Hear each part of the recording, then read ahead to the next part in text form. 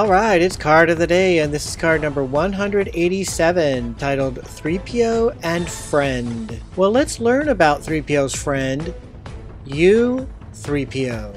U-3P0 was a 3PO series protocol droid created by Cybot Galactica, which dominated the market in non-military droids, especially protocol droids. Almost all major and minor Republic and Imperial worlds had at least one Cybot sales and service center. C-3PO was built by Anakin Skywalker out of parts from scrapped Cybot Galactica droids in one of Watto's junk piles. A similar protocol droid, C-3PX, was modified by Darth Maul to serve as an assassin droid. During the Galactic Civil War, Cybot Galactica collaborated with Kuat Drive Yards to make the all-terrain exploration droid. U-3PO served in the diplomatic corps of the Royal House of Alderaan during the Galactic Civil War, but eventually became a sleeper agent for the Galactic Empire. During the time of the Galactic Civil War, U-3PO was reprogrammed by Imperial agents to serve the New Order, which was the name primarily given to the political program and the ideology of Compnor adopted by the Galactic Empire and its successor states, the Imperial Remnant and Empire of the Hand. U-3PO served the New Order as an espionage droid,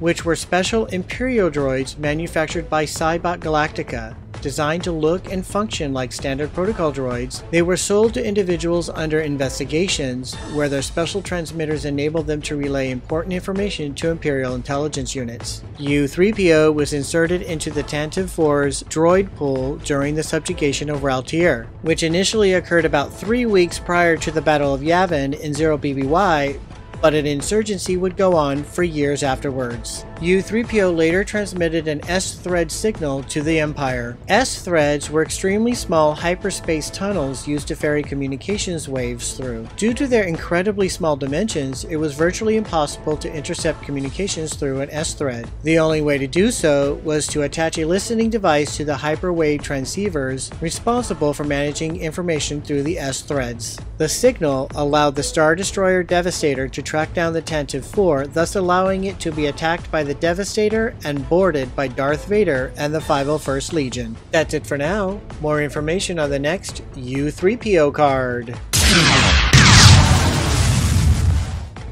And now it's the back side of the card, which is a puzzle piece that includes Princess Leia. Well, that's the card of the day. Look out for the next card. Thank you for watching Star Wars Obsessed Card of the Day. If you like this video, give it a thumbs up. You can also follow Star Wars Obsessed on Facebook and Instagram.